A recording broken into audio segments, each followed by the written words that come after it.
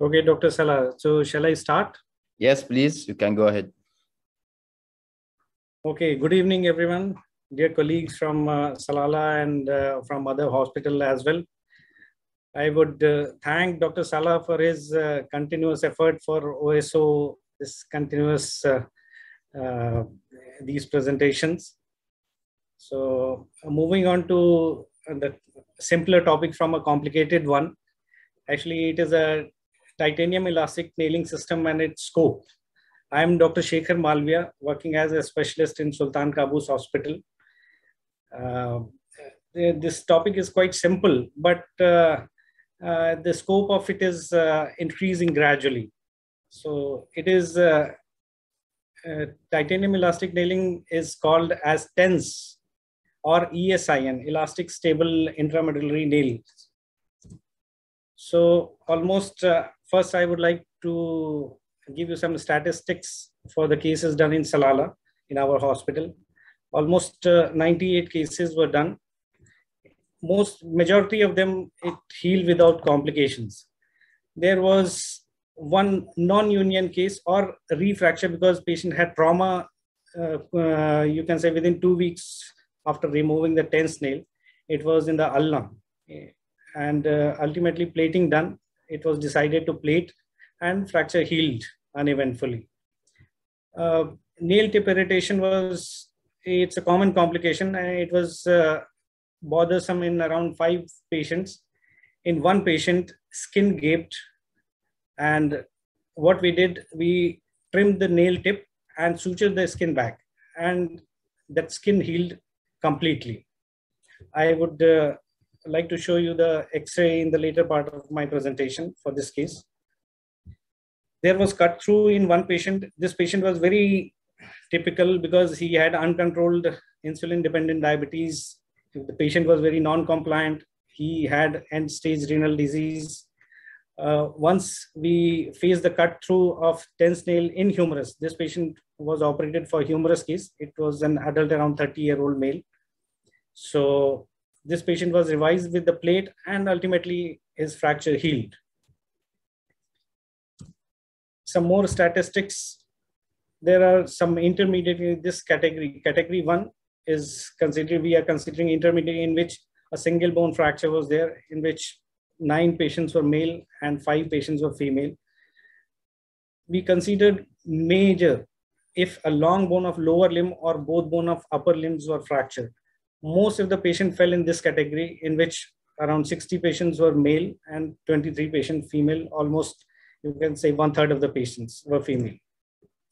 And there was one major plus. This patient was having a camel bite injury with severe soft tissue injury of forearm. We used the TENS nail, which was against the, we can say, the principle of fixation of the forearm bones. In category 1, the patients were of 0 to 5 years. In category 2, 5 to 15 years, which is the usual age for operating with the TENS nail. And this patient, which was major plus, this patient was around 61-year-old. So historically, people have used various types of implants for fixing the long bone fractures, and using various techniques, in which ivory pins were used initially, Kuncher nail, Ender's nail, rush nail, and using the nails with the other techniques. But in France, around 1980, surgeons, they devised a titanium elastic nail on the principle of 3-point fixation. This construct was with the property of elasticity and stability. They observed that precise contouring of this titanium nail, it provides them axial as well as lateral stability, and to some extent rotational stability as well. But some surgeons, they doubted that. This TENS nail is primarily used for primary definitive care of long bone fractures in children in pediatric age group. It provides biological healing because children have thick periosteum. This implant is very soft tissue friendly, and as we all know that titanium is very biocompatible. As per the new concept of AO, micromotion not rigid fixation. Micromotion, it promotes callus formation. So it also helps in that. It maintains alignment, length, as well as rotation. Biomechanics of tense nail is not a complicated one. Usually we use two nails of same size. We curve the nail and according to the type of the fracture or the fracture pattern, and we use two opposing nails opposite to each other. And we make sure that the maximum curvature of the bent nail is in the fracture zone to provide 3-point fixation. We expect, biomechanically, we expect that this tense nail will provide flexural, axial, rotational, as well as translational stability.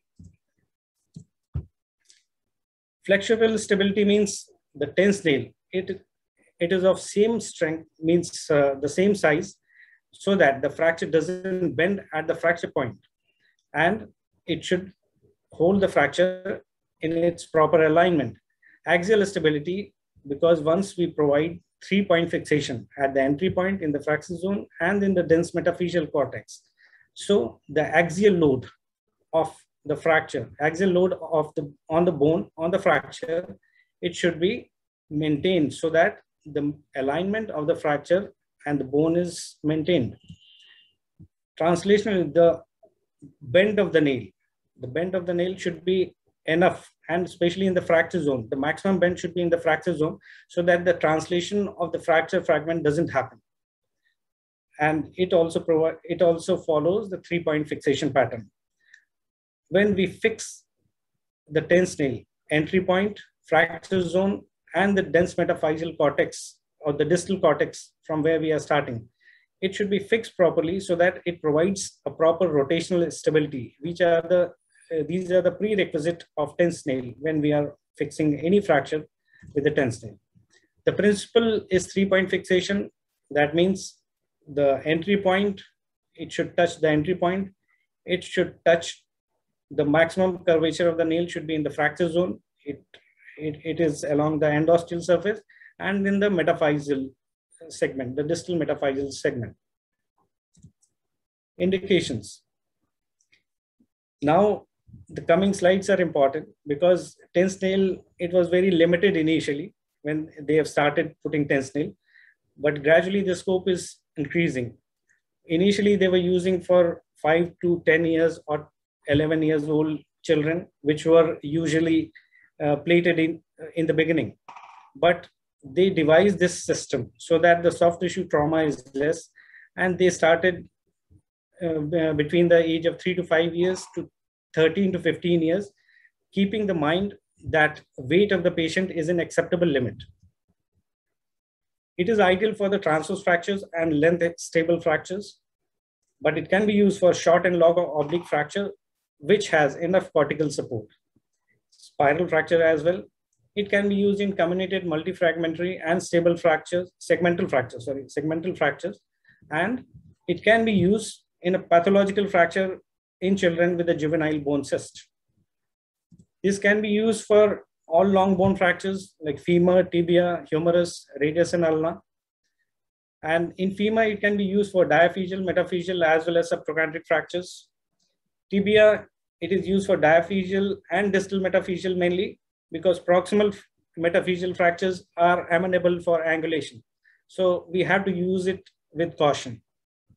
In humerus, diaphyseal, subcapital fracture, and supracondylar fracture, which are not amenable for K-wire fixation. And radial and ulnar shaft, definitely it can be fixed. And there is a special technique, metasio technique, for radial neck fractures, for fixation of radial neck fractures, in which it is put, tense nail is put in retrograde manner and rotate after engaging the radial head, it has to be rotated. This is very important slide, which I am going to discuss because I am discussing about the extended indication. This is my main focus because tense nail is usually used for pediatric fractures, but in our practice, and we have observed that this can be used for forearm and arm fractures in adults as well. But keeping in mind that it is suitable for those patients. It can be used for polytrauma patients with head injury as a part of damage control orthopedics when major surgery is not feasible.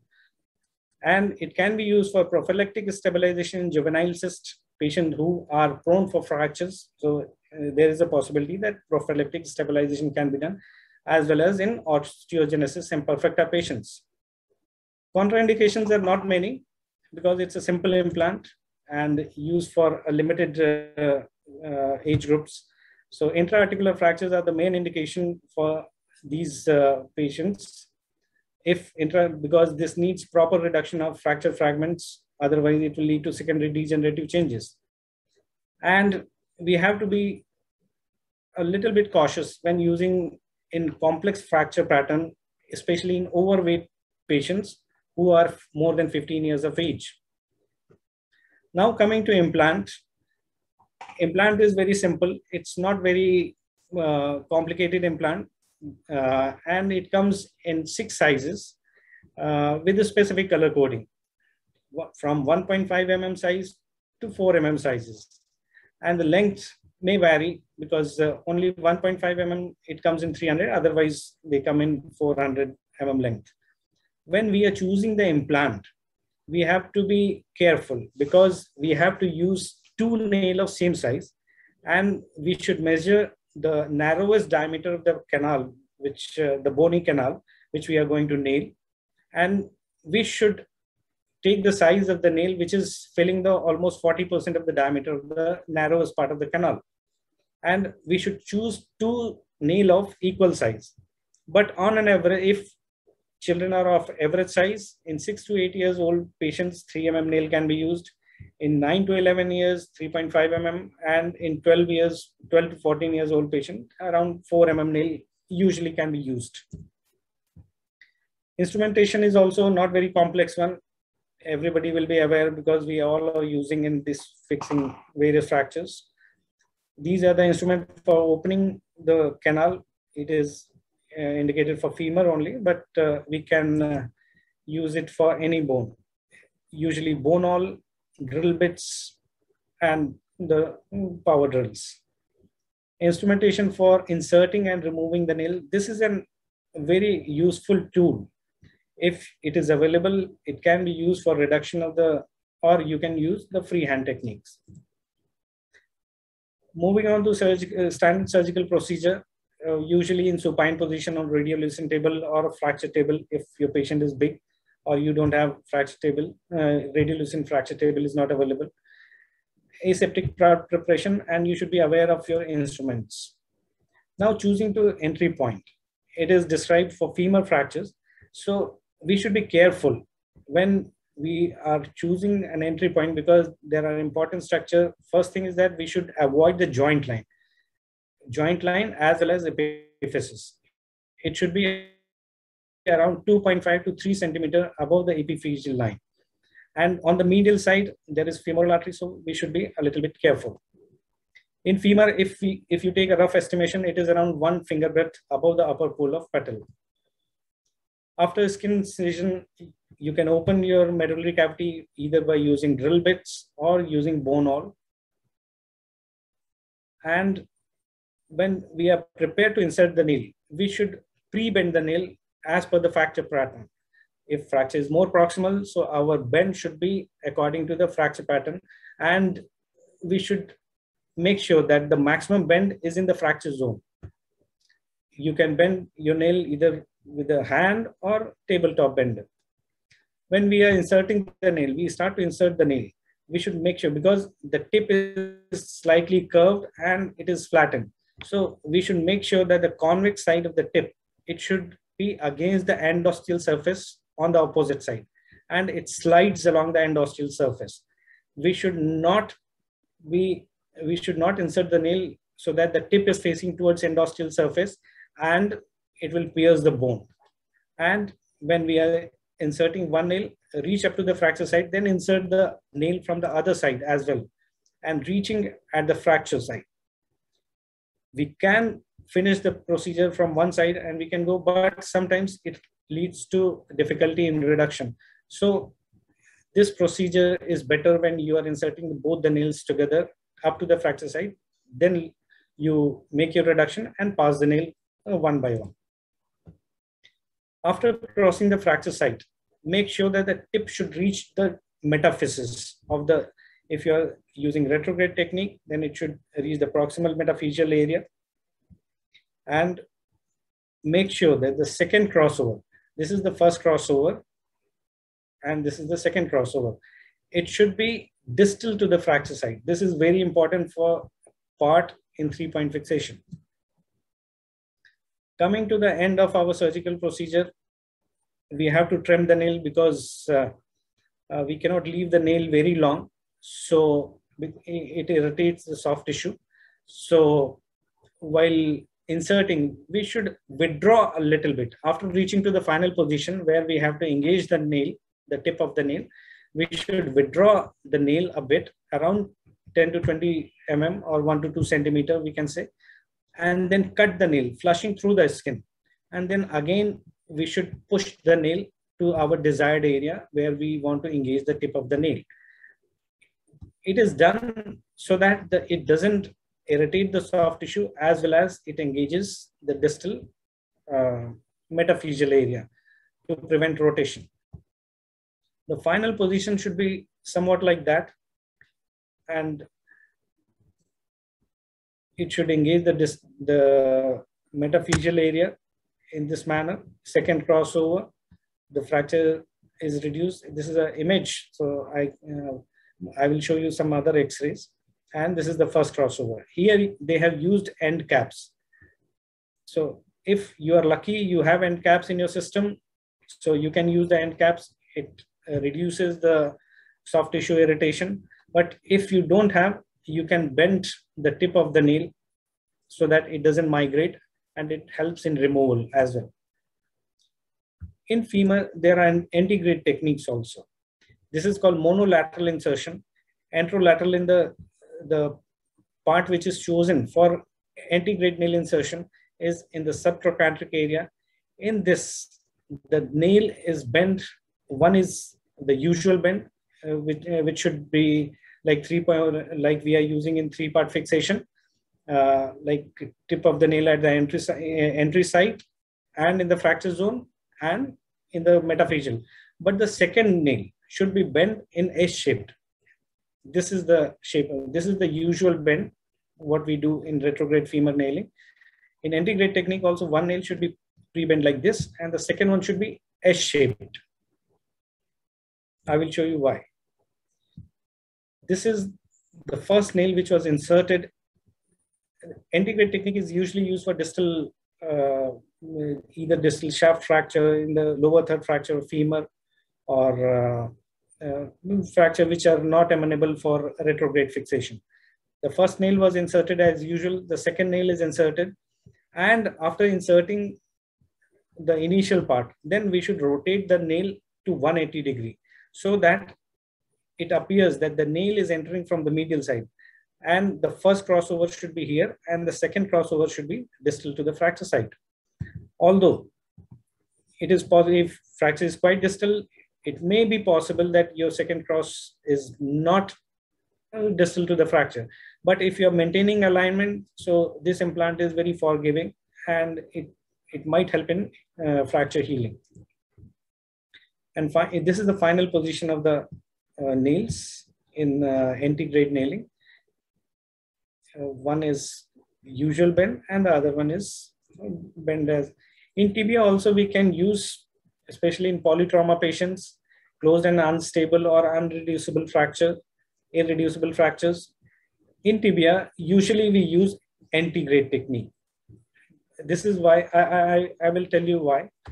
Because the soft tissue in lower part of the tibia is not much. It is only skin and fascia. So just to prevent irritation, usually antegrade technique is used. It is inserted along the side of the tibial tuberosity, and nail tip is usually curved posteriorly. This is the lateral view. The nail tip should be curved posteriorly. It can be used for fractures of radius and ulna as well. In radius, usually retrograde technique, we should be aware that when we are opening the canal, it should be 2 centimeter proximal to the distal radial epiphysis. We should be aware that there is an area for when we are taking the styloid, radial styloid entry point, we should be aware that there is superficial radial nerve. We should be careful. And nail size should be almost 2/3 of the medullary isthmus in the narrowest part. It should be almost 2/3 of the diameter of the shaft of the radius. In ulna, the technique is antegrade. Our entry point should be 2 to 3 centimeter distal to ulnar apophysis. Olecranon apophysis. And like in previous slide, we should not cross this distal ulnar epiphysis as well while inserting. While engaging the tip of the nail, we should not cross this. Otherwise, it may lead to developmental problem in children. After finishing our procedure, we should make sure that the tip of the nail in radius as well as in ulna, it should be facing each other. It should be done so that it maintains the shape of interosseous membrane, which is very important aspect in supination and pronation movement of forearm. In humerus, both retrograde as well as antegrade technique can be used depending upon the level of the fracture. Retrograde monolateral technique is almost similar to the antegrade technique of femur, where the entry point is chosen 1 to 2 centimeter vertically apart and 0.5 to 1 centimeter in mediolateral plane. Antegrade technique is also used for distal metaphyseal fractures of humerus, but we should be the starting point. We should make sure that the starting point is proximal to deltoid tuberosity to avoid radial nerve. Complications are not many because this implant is very simple, but the most common complication is pain or irritation at the tip at the entry site if end caps are not used. Skin infection can be, if skin is gaping, then it is a possibility that skin infection may occur. Malrotation, if the proper principles are not followed for tense nail, then this can be a problem if nail is not engaged properly. Unacceptable angulation, it may happen if you are not using in a proper patient. You need a proper assessment of the patient before choosing this implant. And implant failure. Once your fracture unites, there is debate whether this implant should be removed or not. But in our practice, we usually remove this implant. The most important thing is once fracture unites, usually it takes 3 to 6 months in pediatric age group. We can use locking plier with the mallet, simply pulling the nail. If end caps are used, it can be easier, and end cap inserter, you can engage the end cap inserter. And these are some of the x-rays which we have done in our setup. This is a fracture, long spiral fracture of a femur of a 9-year-old girl. Parents were a little worried. They didn't want long incision. They wanted this to be fixed properly so that fracture unites well. We did this one. Initially, we were also a little bit skeptical for using tense nail, but we told them that this is not necessary, that we will get the reduction proper and proper alignment, but ultimately we managed to shove in the nail. Initially, we were not very happy to see this x-ray, but on proper follow-up, when we followed up the patient, this fracture started showing good results. Fracture started uniting in acceptable position. This is the follow-up x-rays, and ultimately the fracture united. And we were surprised that there was no residual deformity. This is the lateral x-ray, and this is the AP view.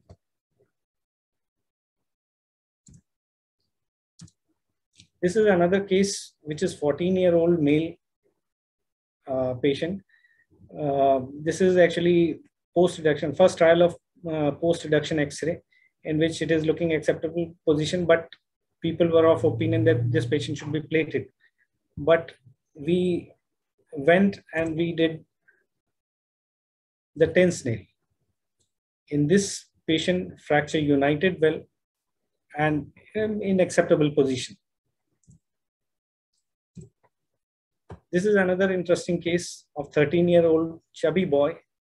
We were thinking that whether we should plate him. He was around 50 or 55 kg of weight. But our surgeons, they did tense nailing. This is the initial X-ray. They supported for 2 weeks with the U slab.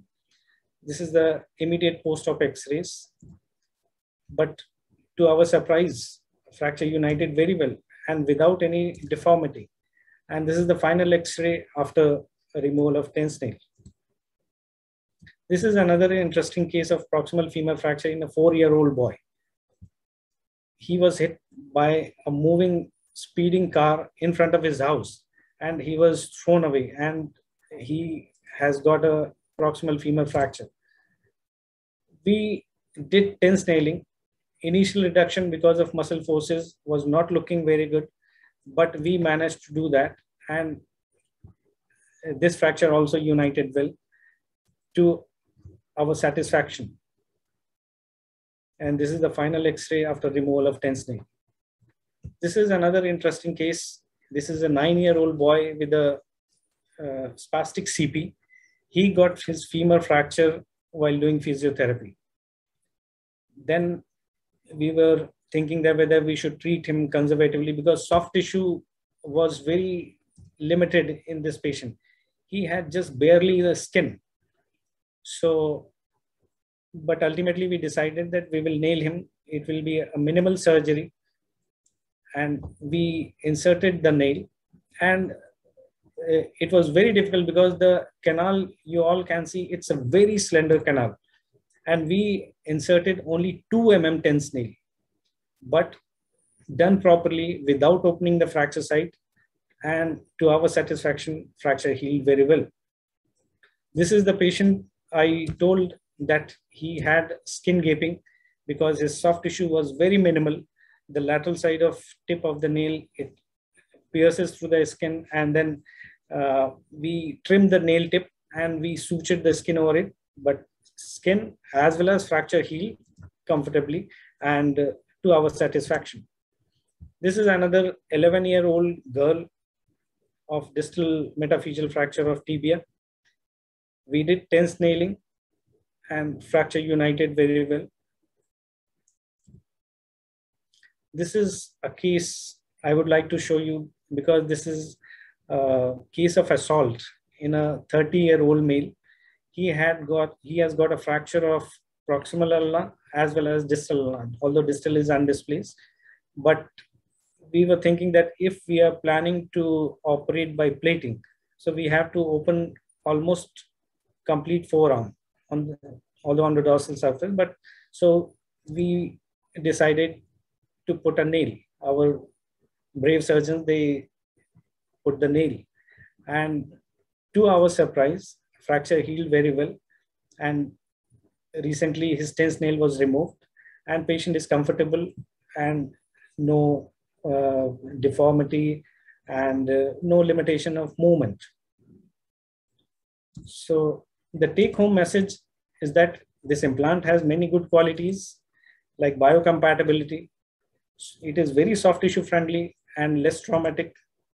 It does not disturb the fracture healing environment because we do with the minimal incision. So it helps in biological healing.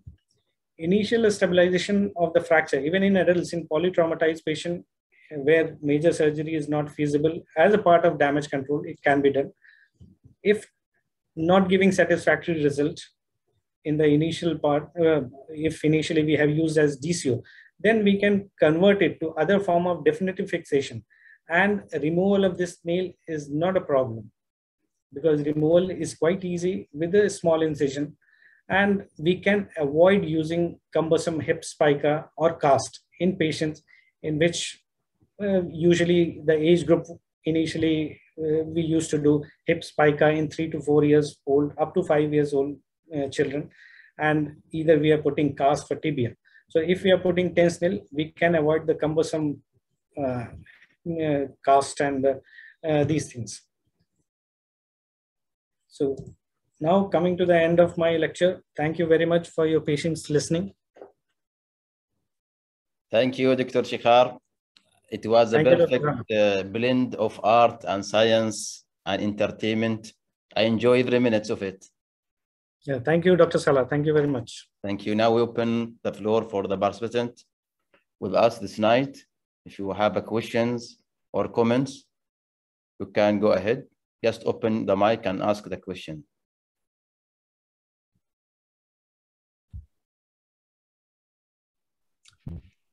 Thank you, Dr. Shakhar, for your nice presentation.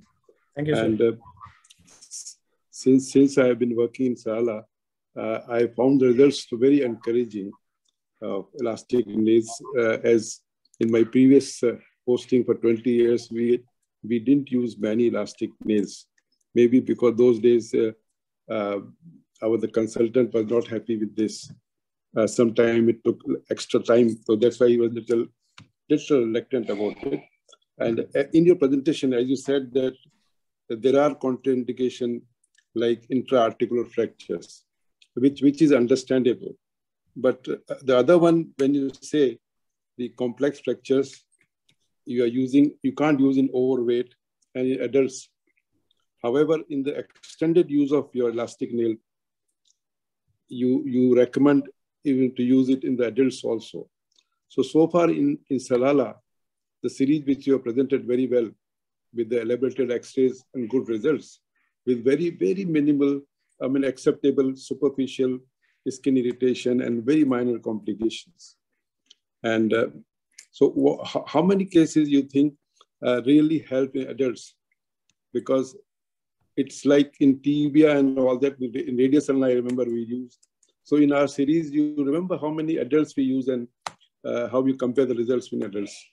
So almost 4 adults we have used this TENS nail, especially in like one patient in humerus we used, although it got cut through, but and in a patient, 13-year-old boy, which was almost of adult size. We used it and almost the fracture healed very well. And a patient of forearm fracture, the camel bite I discussed, although I could not retrieve his X-rays, but in that fracture also during follow-up, his fracture healed very well. And the X-ray I showed the segmental fracture of ulna. These 4 patients, which as far as I remember, that we used it, and this implant has given us good result. All right. Thank you. Thanks for the nice presentation. Thank you, sir. Thank you, Dr. Arun. Next question you can ask.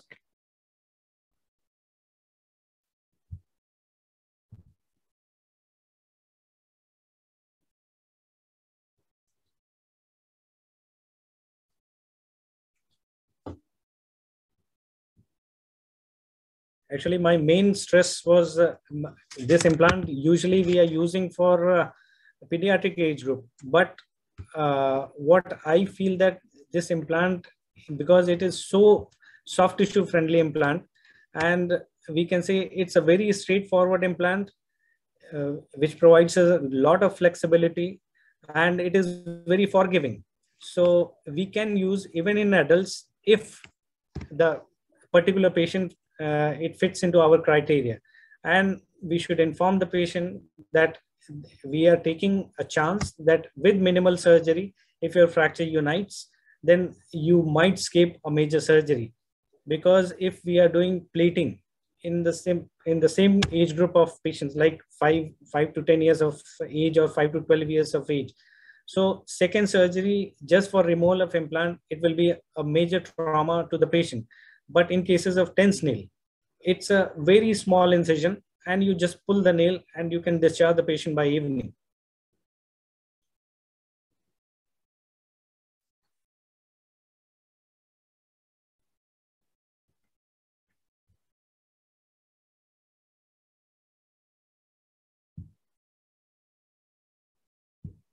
Good point, Hello. Dr. Shakhar.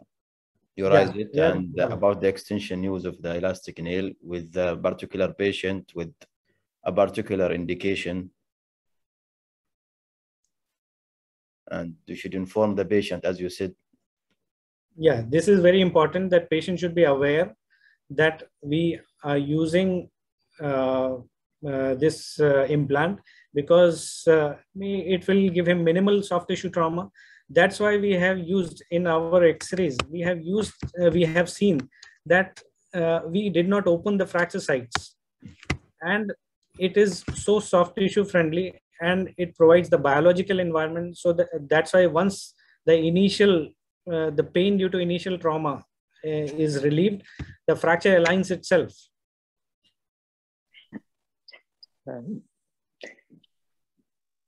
Can I ask a question or a comment? Yeah, sure, sir. Sure. Thank you very much, Dr. Shakhar, for a very informative presentation. Actually, the most extensive indicated in our unit to use it in elastic knee in adult is actually clavicle fracture. Yes, sir. Exactly. We use it actually a lot in clavicle fracture, particularly, and we found very satisfactory in clavicle fracture, particularly certain pattern. But for other fracture like humerus and tibia and so, because we do have intramedullary nail, and we do like a damage control with all of this. So that's basically we use it for in the adult. And also really sometimes we use it in ulnar fracture in adult. Ulnar fracture, particularly the distal part of the distal third of the shaft. This is the two main I found in the adult, is the clavicle and the ulnar fracture. It can be used safely without any problem with minimal, actually, as you said, intervention. But the other major bone, still not really, because majority of the humerus or femur or that we do intramedullary nail, the side. Yes, my point was in which the major surgeries were not amenable, which is not feasible at that particular moment if a polytraumatized patient. Only those patients. I know, I understand that's the point of managing of control, trauma in multiple, damage control. Yeah, that's it. Very interesting. Thank you very much for your presentation. Thank you, sir, for your valuable input. Thank you. Thank you, Dr. Ayman. Another question? Last question will be, or comment? Then we can give a relief to Dr. Shakhar. I would like to have more discussion on this topic, because this is a very simple but very interesting topic of discussion. I agree. Dr. Haytham? Yeah, good evening to Shakhar. Nice presentation. I would ask about the postbone in adults, because it is against the principle, because principle in the postbone forearm to fix by anatomical reduction and absolute stability using the plate. Yes. And I cannot justify if patient went to non-union or something. I cannot justify why I use the thin nail. Do you have any evidence in thin nailing in postbone forearm? Thin nail both bone forearms in adults. Yeah.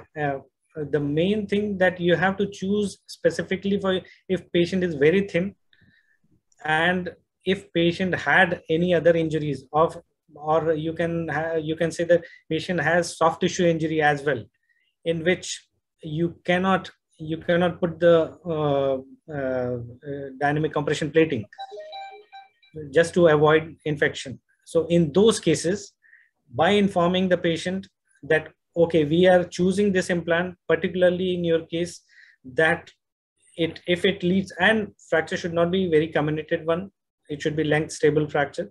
So by informing the patient properly, then only we can use.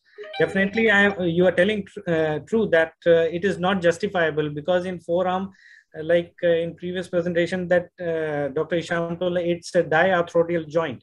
It works in tandem. The whole forearm works in tandem. If anything is not working, then your movements will be limited.